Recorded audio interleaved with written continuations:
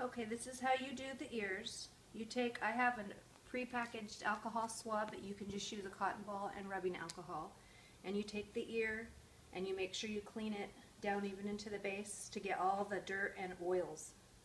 The inside of the ears are usually very oily, and that will keep the adhesive from sticking.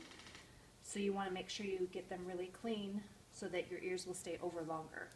The other thing you want to make sure you do is that if there's any hairs that are long or in the way, you can cut them or trim them so that they don't get stuck and cause irritation for the puppy. So then you let that dry, just air dry for a little bit, and I have what's called Japanese tape, but you can also use double-sided sticky tape, which is the carpet tape I believe that you can get from Mel, and I actually prefer that, but I'm just out of it. Stay.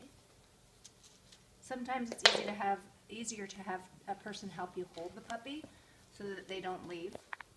I'm kind of used to doing it myself, but so I've had to round mine. You won't have to if you have the double-sided tape. And then you take your Doc Banner's adhesive grooming spray and you lightly spray each side of it, and then you have to let that air dry until it's tacky. It just takes a couple minutes. Sometimes I have a fan running and you can put it in front of the fan to speed it up. But you don't want to put it on when it's still wet. You have to make sure that it's tacky. So now it's starting to stick to my finger and I'm ready to put it in.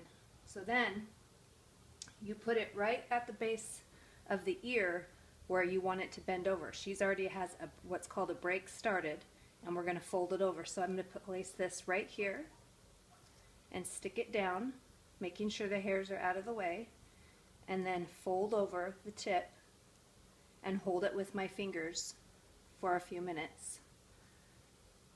Actually, probably a minute. And you can kind of just massage it and rub it.